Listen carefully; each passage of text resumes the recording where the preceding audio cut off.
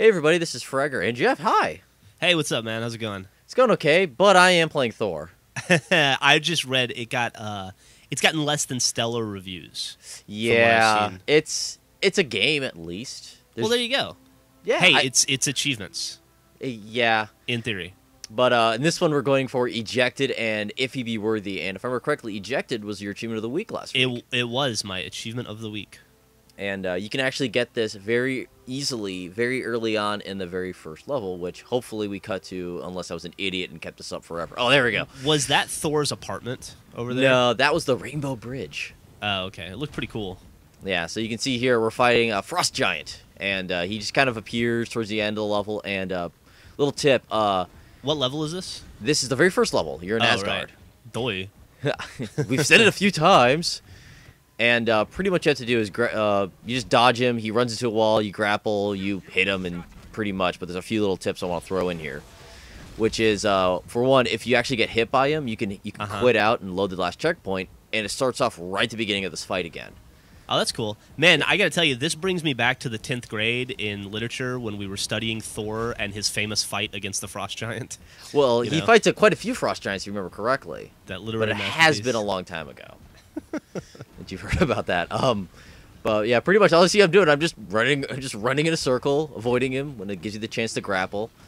But I'd say I hate these quick time events, which are hold the directional stick and hit a button. Yeah. And then once you just start mashing Y, because the game will kind of say screw you and won't do it sometimes. Is that the Frost version of confusion above his head, like the little tweeting birds? Kind of, but they're actually like Frost Giant bullets. Nice. In a way, but sometimes that'll happen where he won't get stunned, and I'm like, oh shit, I have to run away.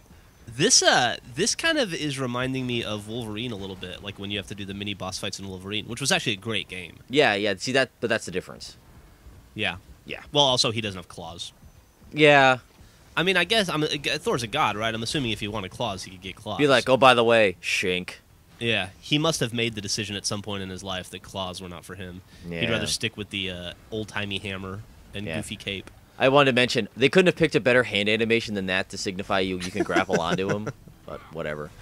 But yeah, he just throw his head off. Oh, nice. We're getting there, but I wanted to point out that the right-hand side, that health bar for the giant, there's a little inner ring inside of that. Those are the pieces that you're taking off of him. So once that gets empty, you actually do the insta-kill on him. Oh, okay. I was going to say, it doesn't look like you've done much damage to the Frost Giant so far. Yeah, pretty much what we're doing is we're just whittling away his armor so that we can, like you see his chest is starting to open up there. We're going to open up a little bit more here in a second. I don't know why, but we're ripping off his head, but just opening up his chest. Yeah. Oh, okay. But pretty much this is the easy way to kill all the Frost Giants is to and we should preface by saying that seems weird to us, but we're not doctors. We don't know.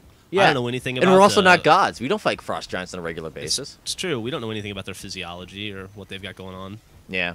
And one other tip, when he shoots those things at you, run, don't dodge. Oh, one final thing. When he does this, immediately start mashing X because it'll be like, guess what? He's going to squish you.